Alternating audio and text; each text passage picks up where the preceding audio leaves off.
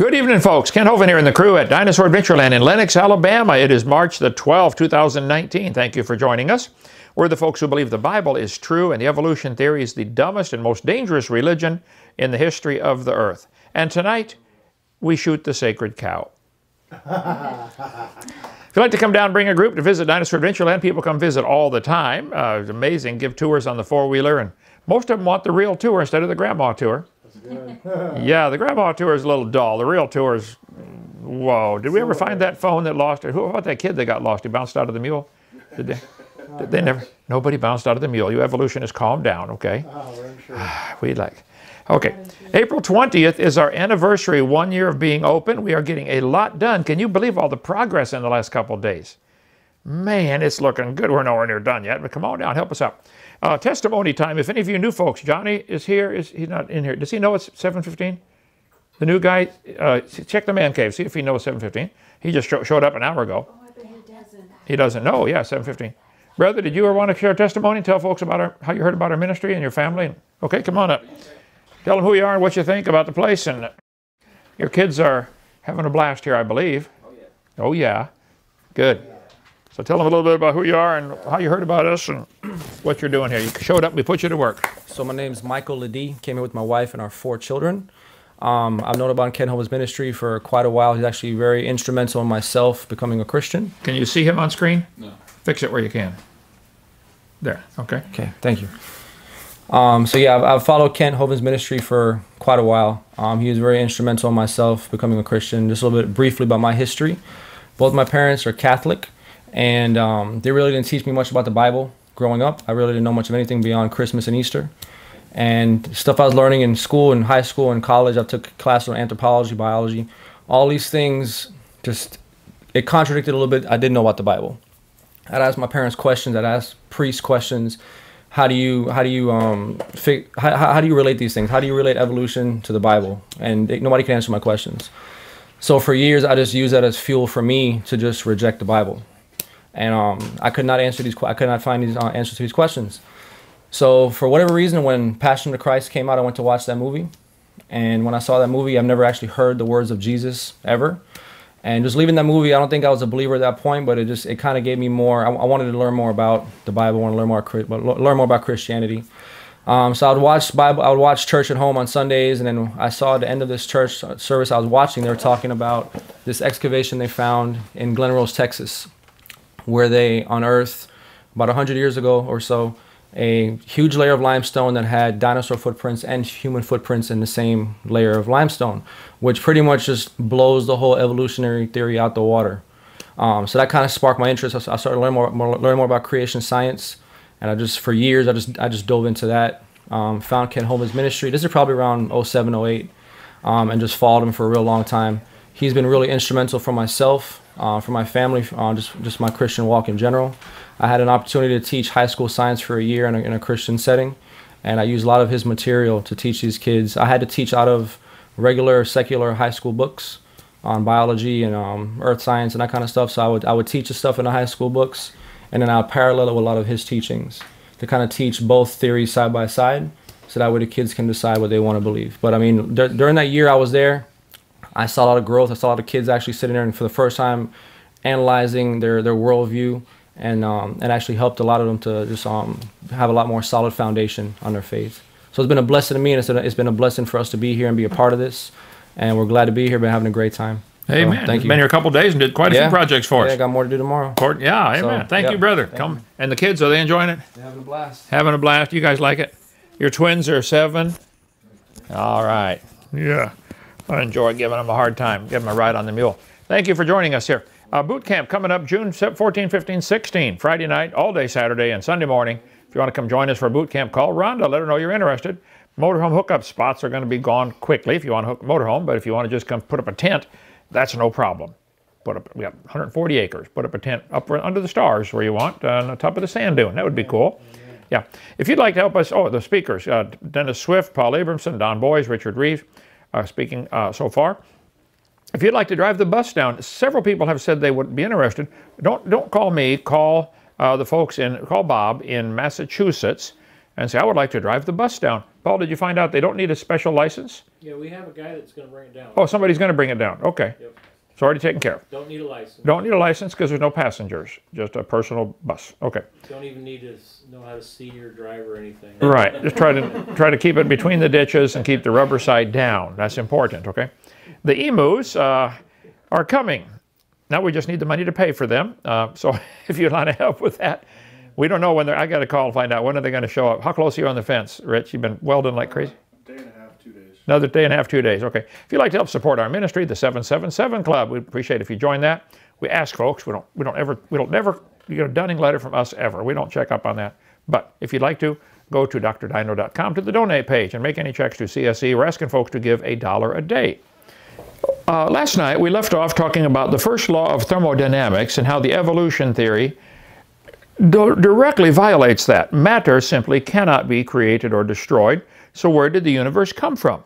The textbooks are going to tell you it came from a big bang where nothing exploded, which makes absolutely no sense to anybody on the planet. Nothing exploded and made everything. You've got to be kidding. But if you tell a lie long enough and loud enough and often enough, the people will believe it, and that's what's happened. Now, a sacred cow, an idea, custom, or institution held especially unreasonably to be above criticism. The Hindus' respect for the cow as a sacred animal. Oh my gosh.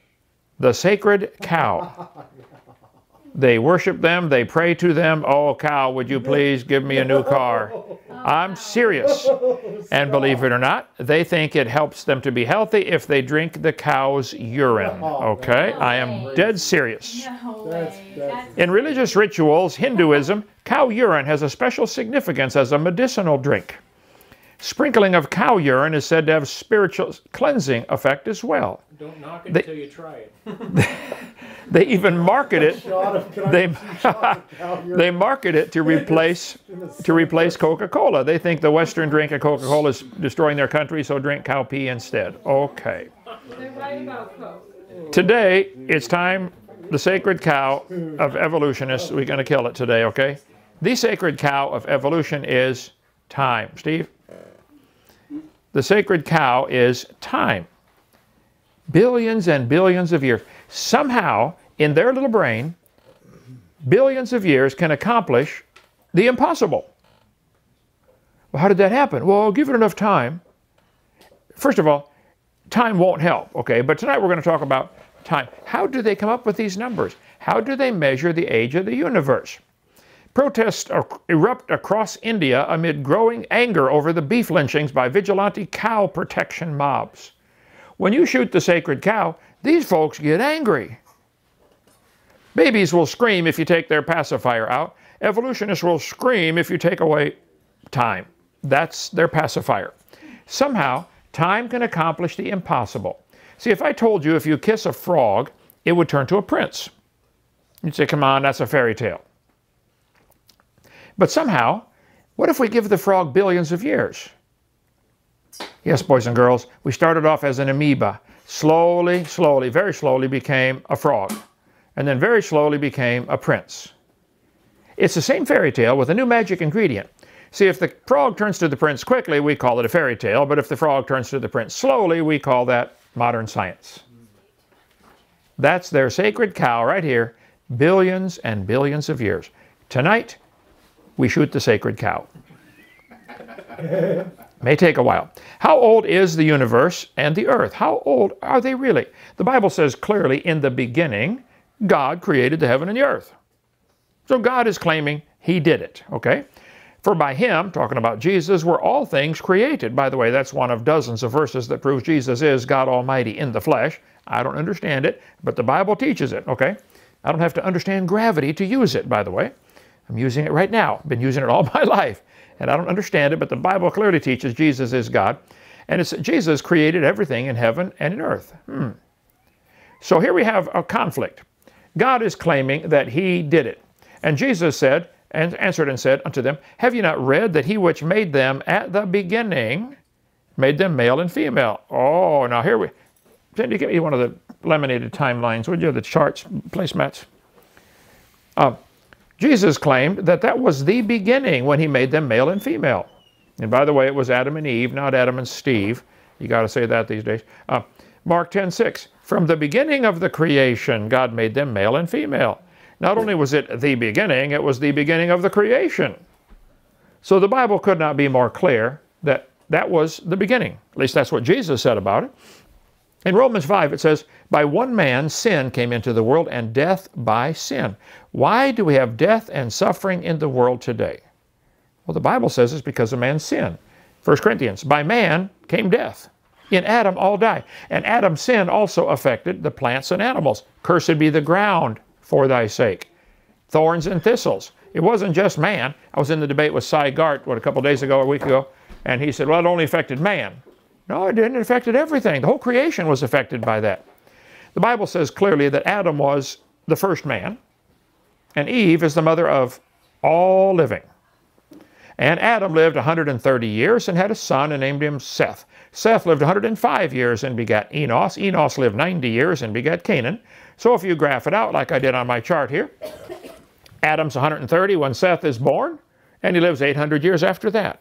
I made this graph years ago and said, wait a minute, if you add up the dates that are given in the Bible, it could not be more clear. That book is teaching the world was created about 4000 BC. Now, I'm not one of those guys that puts an exact date on it and says it was 4004 BC, October 23rd at 2 in the afternoon. I don't think you can get that close, okay? I do think Adam was made in the afternoon because it was just before Eve. And I think I figured out why God made Adam first. It's because he didn't want any advice on how to do it. I can see it now. No, God, you're doing it wrong. Eve, go stand over there. I can handle this, okay? Now, almost all the new textbooks, instead of calling it BC, before Christ, they've changed it. Watch them. It's BCE, before the Common Era. They don't want kids thinking about Christ at all. Before Christ, who's Christ? What's Christ? Yeah, okay. Anyway, the textbooks clearly teach the earth is billions and billions of years old. This is the sacred cow. This is the magic ingredient to turn your frog to a prince. So Jesus said the creation of Adam was the beginning, which means we got a problem here. Was he lying? Was he stupid? Did he not understand science? Or could he have been right? When was the beginning? Thou, Lord, in the beginning laid the foundation of the earth, Hebrews 1:10. Okay, just today I went on the internet. How do scientists measure the age of the universe? Knowing the current speeds and distances to galaxies, coupled with the rate at which the universe is accelerating, allows us to calculate how long it took for them to reach their current locations. What did they just say? They're looking at how fast the stars are going and how far away they are and saying, oh, they must have started right here 13.725 billion years ago, or whatever number they're using today. Don't you see a couple of assumptions just right off the bat in that? How do you know they all started in one spot? They're assuming they started from this little spot and took off. They're assuming the rate of they're assuming they can measure the distance accurately and measure the rate they're going accurately, and that the rate's always been the same. All sorts of assumptions in that. In an honest court of law, if there is one, any lawyer could pick that apart and say, guys, you can't know that stars 13.7 billion light years away. Come on. How do we measure the age of the universe? Astronomers estimate the age of the universe two ways. By looking for the oldest stars. Do they have a date on them? Have a license plate? How do you know? What do you know the age? By measuring the rate of expansion of the universe. There we go again. The speed of light. Well, let's talk about that for a minute. By measuring the rate of expansion of the universe and extrapolating back to the Big Bang. That is assuming the Big Bang happened. Just as crime detectives can trace the origin of a bullet from holes in the wall. Now that I would agree with. But the former I would not agree with. That's not science. How can we see stars that are billions of light years away if the universe is indeed only 6,000 years old, like the Bible clearly teaches? In the debate, the guy said, you believe the earth is only 6,000? I say, only? 6,000 is a long time. It's hard to remember 20 years ago. Abe Lincoln was president 150 years ago. That's a long time. Columbus was running around trying to find this place 500 years ago. That's a long time. The Vikings were going around beating up on folks 1,000 years ago. 6,000 is a really long time. Billions is beyond the human brain to comprehend, and that's what they count on. Let's get this, the theory of cognitive dissonance. Oh, too far, I can't think about it. Must be true. Oh, okay. Well, let's look at the stars for a second, the galaxies, because this is how they determine the age of the universe. This is how they get this billions of years to make your kid believe in evolution. The Bible says God made the heaven and the heaven of heavens. God is claiming in Nehemiah chapter 9 that God did it. God claims He made everything. Supernova, that's a ring that's where a star has exploded, are relatively rare events occurring on average about once every 50 years in the Milky Way. Observations of distant galaxies allowing supernova to be discovered and examined more frequently. The first supernova detection patrol was begun in 1933. Probably some government job to sit around and watch the stars hoping one of them explodes. Problem is, the last one they observed was in 1600s, 400 years ago. Astronomers reckon there have been only 3 or 4 completely reliable observations of supernova in our galaxy. The most reliable observations of those are those of the years 1054, 1572, and 1604. Here is a nice summary which suggests the reliable observations could be as high as 8. So they might have seen 8 supernovae in our galaxy, but only 3 or 4 that are reliable. Now, astronomers believe that about every 50 years a star dies or blows up and explodes in a supernova in our galaxy. If the Milky Way is billions of years old, why are there so few? Only 3. Think about that for a couple minutes. There should be several hundred million of them. There's a lot of stars just in our galaxy, you know. Are the stars wrong or is the theory wrong? Access today. How many supernovas have been observed? Using telescopes, more than 10,000 have been observed in other galaxies. But I will limit my answer mainly to our own Milky Way. Strangely enough, none have been observed in our galaxy since the use of telescopes in astronomy. Read this carefully. So they have all been naked eye objects. Humans have only about a couple of thousand-year history of recording these events, and some accounts are unreliable. Astronomers reckon there have been only 3 or 4 completely reliable observations of supernovae in our galaxy. The most reliable observations are 1054, 1572, and 1602. You're telling me you can look at a galaxy, which is really a different galaxy, not ours, but a different one, way, way out there, and see a star exploding. Now, how exactly are they doing this? Well, they're seeing a spot get brighter and saying, oh, look at that, a star exploded. Maybe true. It may be true. I'm not saying it's not, but it's really flimsy evidence to convict somebody on. Could it be that there's a dust cloud clearing in front of it and the star was already bright behind it? Could it be the 2 stars came into a line and said, oh, wow, bright spot, and it's actually 2 lined up close to each other? There are other explanations for this, Your Honor. He did not prove there was a star exploding, especially 10,000 of them. But even then, if the universe is billions of years old and one goes every 50 years, this would only be 500,000 years old. Think about it. One explodes it. Okay, so the galaxies do not show any great age for the Earth. If stars evolve, star births should equal star deaths. Actually, they should exceed them. Novas and supernovas are star deaths. That's going the wrong way. Many have been observed. Where's the evidence for the star births, guys? If 76 trillion stars visible from Earth is the current estimate, if the universe is 20 billion years old or 10 billion years old or 13.7259865, whatever they're using now for a number, there should be 6 to 9 million new stars forming every minute. None have been observed to form. If stars evolve, star births should equal star deaths. There are no examples of anybody observing a star birth. Think about that for 5 minutes. Okay. Star baby. They say, oh, star, Alamogordo, New Mexico, when I was there, they said, oh, look at this, a star is being born. You don't know that. The silent embarrassment of modern astrophysics is we do not know how a single one of these stars managed to form. They don't know. No one has unambiguously observed material falling into an embryonic star, which should be happening if the star is truly still forming. And no one has caught a molecular cloud in the act of collapsing. Well, that's back in 1990. I didn't know back then. How about precisely how a section of an interstellar cloud collapses gravitationally into a star, a double or multiple star, or a solar system is still a challenging theoretical problem. Astronomers have yet to find an interstellar cloud in the actual process of collapse. Why would a dust cloud collapse into a solid? It's not even theoretically possible, I don't believe. Certainly not observable. Nobody's ever seen that. The origin of stars represents one of the most fundamental unsolved problems of contemporary astrophysics. No one really understands how star formation proceeds. It's really remarkable. Stars blowing up is the opposite. The Bible says that He made the stars also. Just a couple of words. He made the universe, He made Adam and Eve, made everything. He just made the stars, like no big deal. The Bible says He counts the number of the stars and gives names to all of them. 70 sextillion of them. You know, million, billion, trillion, quadrillion, quintillion, sextillion. That's a lot of stars. Praise Him, ye heaven of heavens, and ye waters that be above the heavens. I think we should praise God. It says He laid the beams of His chamber in the waters.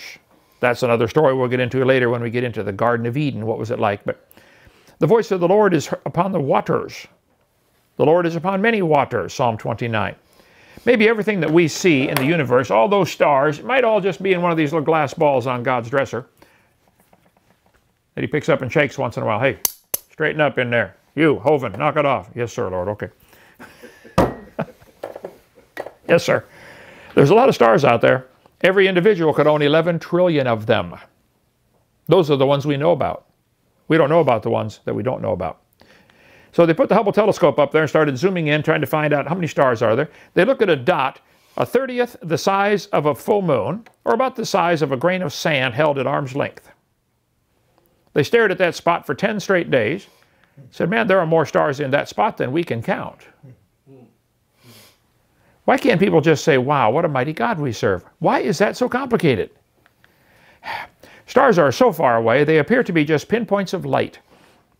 We cannot see their size or shape. So how do we tell different types of stars apart? For the vast majority of stars, the only characteristic we can observe is the color of their light. These things are really far away. Now, I taught trig for years. I'll give you a simple trigonometry lesson here. How do they measure the distance to the stars? Well, if you want to measure the distance to an object you cannot possibly touch, you know, across the ocean or up in the sky or something, you get 2 observation points, and you measure this angle between, avalanche, okay, between the object you're looking at and the other guy who's looking at the same thing.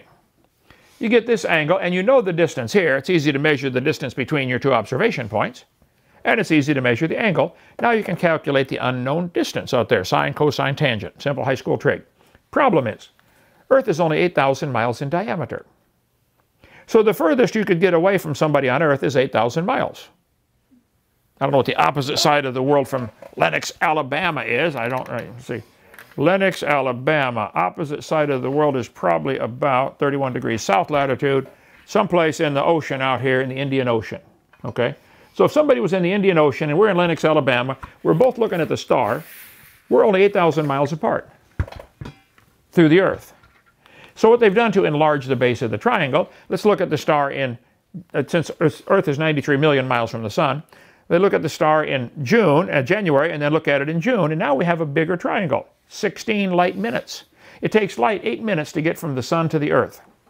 So our triangle now has a base of 16 light minutes. Whoa! 186 million miles. That's still nothing for star distance.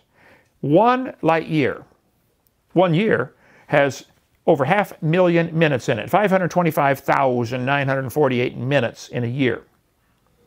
So if we're going to make a triangle to measure 1 light year, 1 light year, we got Earth's orbit around the sun, 16 light minutes across.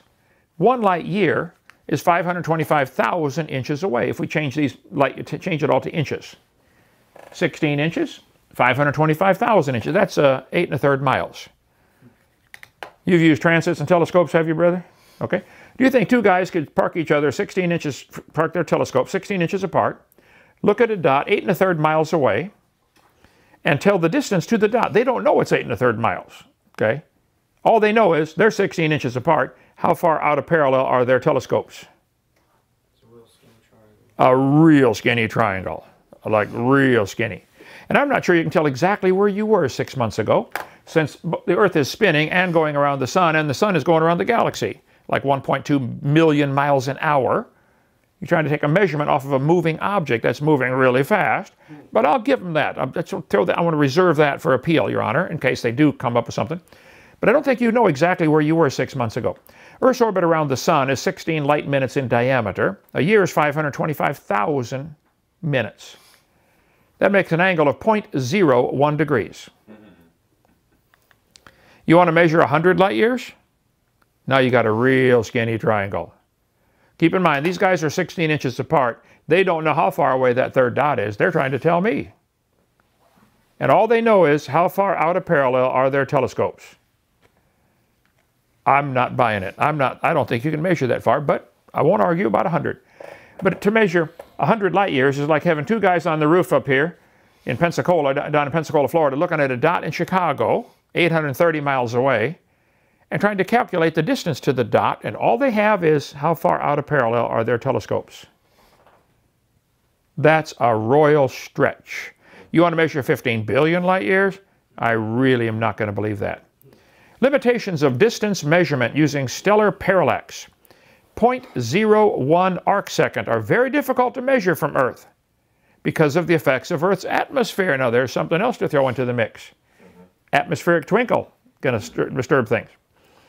This limits Earth-based telescopes to measure the distance about 100 parsecs away. Well, now hold it. A parsec is 3.26 years, light years. So they're saying they can measure 326 light years. Okay, that's still way less than billions, isn't it? 300 is way less than a billion. Congress has no idea about how that works, but a billion's a lot, guys, okay? Quit spending it, okay? So they're trying to tell me they know the distance to these stars. How else are you going to measure it? Parallax trigonometry can be used up to 100 light years, this textbook says. Okay? I'll give them 300. I'll give them 1,000 if they quit crying. The fact is, you can't measure billions. This article said, this accuracy will enable SIM to determine stellar distances to 10% accuracy out to a distance of 482,000 million miles. That's 82,000 light years. They're telling me now they can measure 82,000 light years. I doubt that, okay, but that's still less than billions. Why are they telling us the universe is 13 billion years old when they can't even measure 100,000? They now are saying they can measure most of the way across our galaxy, and we're in it. They can only measure 82% of the distance across our galaxy that we're sitting in. What a mighty God we serve. What an awesome universe. Okay, universe might be bigger and older than expected. The project aimed at creating an easier way to measure cosmic distances. Well, instead of turned a surprise that our large and ancient universe might be even bigger and older than they thought. If accurate, the finding would be difficult to mesh with current thinking about how the universe evolved, one scientist said. The team was led by some folks here who said, it's actually 15% further away than we calculated. You mean all this time we've had a 15% error? I think it may be more than that. The finding, which will be detailed in an upcoming issue of Astrophysical Journal, suggests the Hubble constant is not actually a constant. Could be off by 15%. You can read this article when you hit pause and read it on your own. Scientists estimate the universe is 13.7 billion years old, a figure that has seemed firm since 2003. They change the number all the time. Watch this now. Based on measurements of radiation left over from the Big Bang, how did they measure 13 billion? Radiation left over from the Big Bang. Whoa. And about 156 billion light years wide. Hold on, stop the music, think for a minute. If the Big Bang was 13.7 billion years ago, how did those stars get 156 billion light years away? Wouldn't they have to be moving like 11 times faster than the speed of light? How can you get a universe, this one says 180 billion light years across. Stop.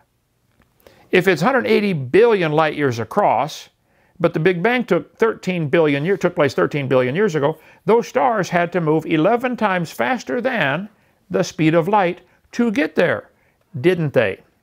Think about that for 5 minutes. A new way to measure distance. They have a new method they invented to calculate intergalactic distances. Okay, we wanted an independent measure of distance, he says. It took them 10 years to develop it on a government grant where they worked as slow as they could because they got paid when they got done. No, I'm sorry. They measured the distance to M33. Unlike single stars, the masses of paired stars can be precisely calculated based on their movements. You can see two stars moving around and you can calculate the mass through a telescope, and these things are, I forget how far M33 is, 50 million light years or something away. And you're going to tell me how much a star weighs, or the mass. With knowledge of the star's mass, the researchers could calculate their true luminosity. Oh, so now they know how bright it really is. They're actually measuring this by how bright the star is. The difference between true luminosity and observed luminosity gives the distance between stars and Earth. So what are they doing? Why are they telling our kids in school the universe is 13.7 billion light years, or is billion years old? Because of the distance to the stars. And yet, if it's 180 billion light years across, that can't be true. It's off by a factor of 11 times. Lawrence Krauss, professor of astronomy, chair of the Department of Physics at Case Western Reserve, was not involved. He said the idea of a significantly reduced Hubble constant would be hard to accommodate. He said, we're pretty happy with what we've had for the long time here now. It would be hard, though not impossible, to change things by 15%. It's extremely important to have independent measurements of the Hubble constant. I would agree with that. We should double check all this stuff. And even then, go back and search the underlying assumptions that they're going on. What if the speed of light has changed? Whoa, that would upset everything. Everything. I'll show you in a minute. Here's some things to consider about the starlight. Scientists cannot measure distances beyond a few hundred light years. No one knows what light is. We don't know that it's always going the same speed through time, space, or matter.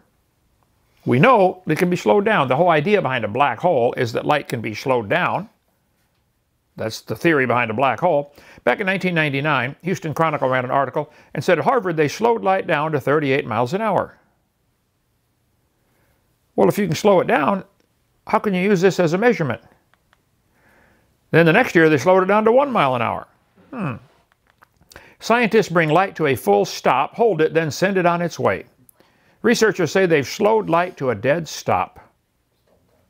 Okay. Is the speed of light a constant? The researchers done at Harvard and Smithsonian and Cambridge. Physicists briefly freeze pulse of light. We have succeeded in holding a light pulse still. Now think what this means for your star distance and your measurement and your age of the universe. Remember at the beginning, they tell the age of the universe by the distance to the stars. Scientists claim they've broken the ultimate speed barrier, the speed of light. They speeded light up to 300 times the speed of light. Well, if light can be slowed down or speeded up, how can we use this as a measure? Isn't this a rubber ruler? How long is that board? Well, how long would you like it to be? We'll make it anything you want. 300 times the speed of light. During the last 300 years, 164 separate measurements of the speed of light have been published. 16 different techniques were used.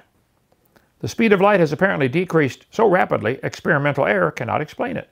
Scientists think the speed of light has slowed, and they're trying to prove it. Accessed today, article published in 2016. Here's a chart showing the speed of light as it was measured for the last couple hundred years. The light seemed to have slowed down until about the early 1960s or late 50s. And now it's pretty steady, 186,282 something miles per second. In 1956, they invented the atomic clock. With the atomic clock, they defined the second as 9,192,000,000 cycles of cesium atom at zero magnetic field. So the second was defined as a fraction of the year 1900. Hold it. You're using an atomic clock as the base of your time, a second. So if light is slowing down, is your clock also slowing down? Now you really have a rubber ruler problem here.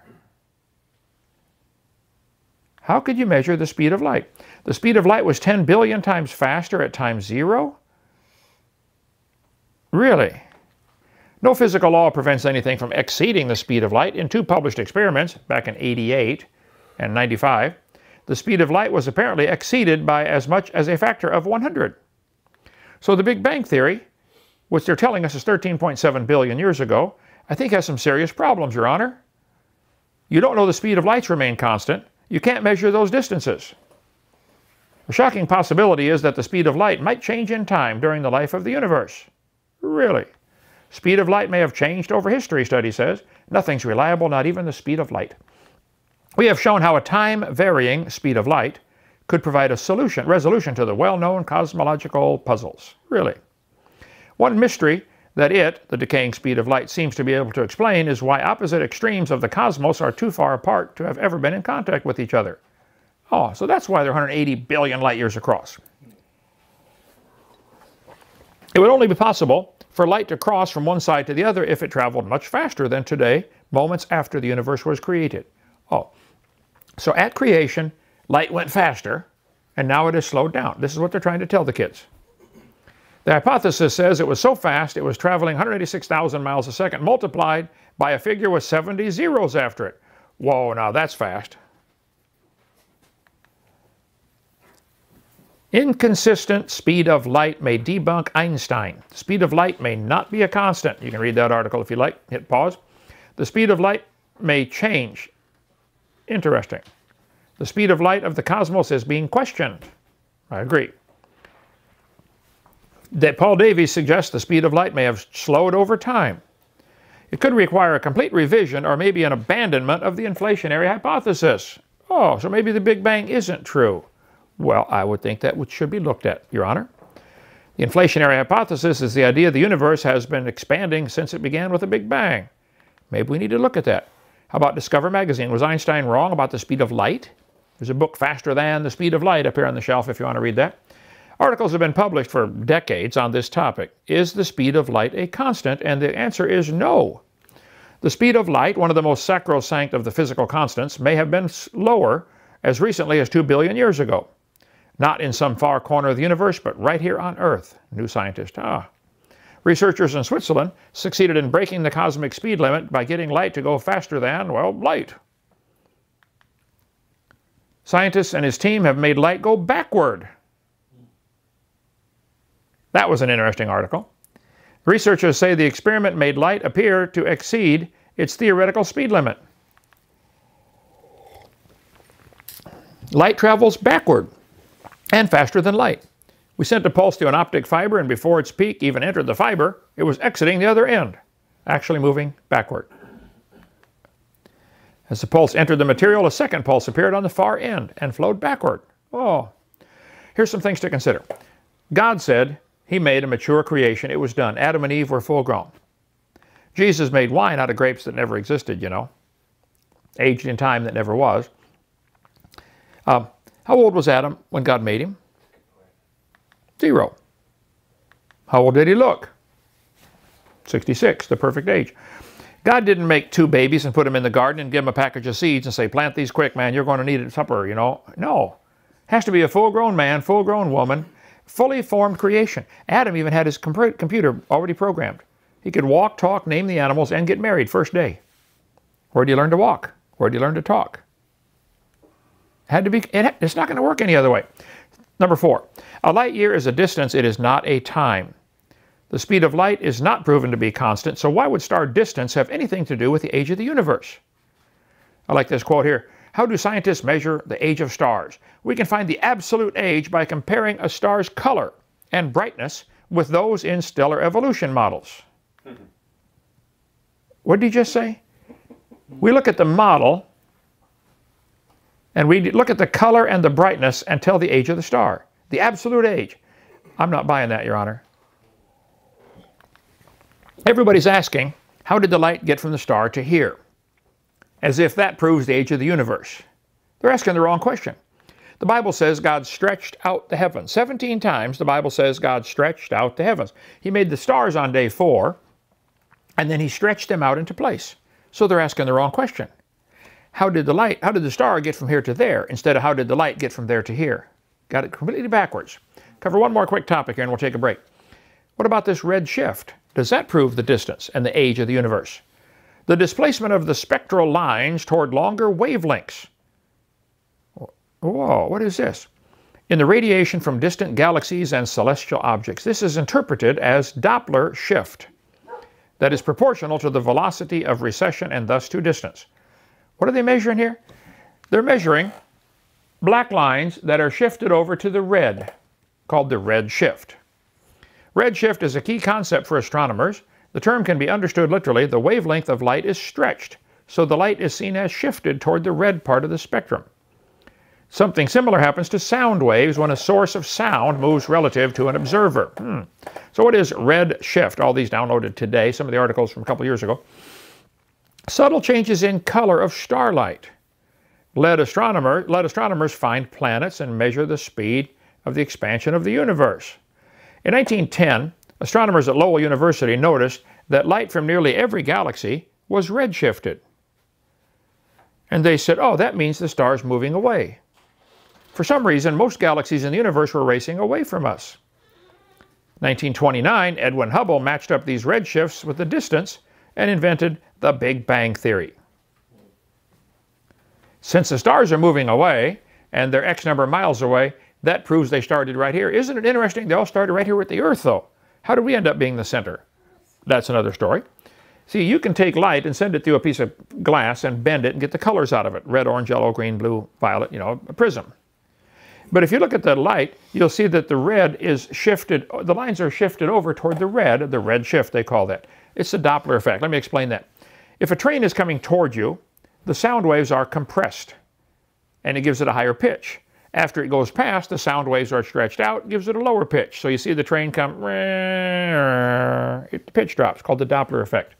The idea is the same thing can happen with light. I believe that's probably true. So, obviously hearing the Doppler effect as a train approaches does not tell me how long the train's been traveling. It can only tell me that it's moving now. So seeing a red shift on a star doesn't tell you it's been doing this for billions of years. You're only seeing it doing it now. If I'm in Pensacola and I see a car on Interstate 10 headed east at 70 miles an hour, does that prove he started in Los Angeles 30 hours ago? No. He could have got on at the last exit, right? Yeah. Think about that for 5 minutes. So we're seeing a red shift now, and in giving that an interpretation going back billions of years, scientists bring light to a full stop. Back in 2001, they did this. Harvard, Cambridge, all this stuff, we succeeded in holding a light pulse still. They broke the speed limit, 300 times the speed of light. We covered that before. Scientists slow down the speed of light traveling through air. Scientists mess with the speed of light. Researchers in Switzerland succeeded in breaking the cosmic speed limit by getting light to go faster than light. Scientists make light travel infinitely fast. Now that's fast. Infinitely fast? Light goes backward in time from the Guardian. Back in 2000 they've done this. Speed of light going backwards. The Bible says 17 times God stretched out the heavens. He stretched out the heavens, Isaiah 45. Here's some of the verses that deal with that. If he stretched out the heavens, then you can't use the speed of light to measure the distances to these things. A light year is a distance. Is a time it takes light to go 1 year. For 1 year, how far does light travel? So I think we're being sold a bill of goods. They're telling us the universe began with a big bang, and it's 13 point so many billion light years away, and so many billion years old, all based on a rubber ruler. There are many other ways to show the Earth and universe cannot be billions of years old, but I want you to understand how they got this big number of 13.7 billion, and it really impresses the students. And you can hear it in the teacher's voice when they bring it up. The universe is 13.7 billion years old. Oh, Askala Shanaha Kawasaki Toyota Honda. That was speaking in tongues. Did you hear it? Japanese. I think we're being sold a bill of goods. Evolution completely attempts to violate the first law of thermodynamics. Things do not create themselves, and you cannot tell the distance to these stars, and you do not know that light has always gone the same speed. And stop telling the students the universe is 13.7 billion years old just because a bunch of people believe it. The majority of people in North Korea believe Kim Jong-un, or whatever his name is a wonderful guy. Because if they don't believe that, they shoot him. The majority of Hitler's followers thought Hitler was a great guy. Doesn't mean he was, okay? And just because the majority of people believe something, well, you guys have had the propaganda machine going in our public schools for the last 70 years. You have captured the majority, probably, of people's minds. It doesn't mean you have the truth. Think about it. If you'd like to have a debate on the topic, give me a call. 855-BIG-DINO, extension 3. We can schedule a Skype debate. We can do one a day, couldn't we, Steve, out there at your place? Yep. Sure, bring it on. Let's do it. Notice the smile. Huh?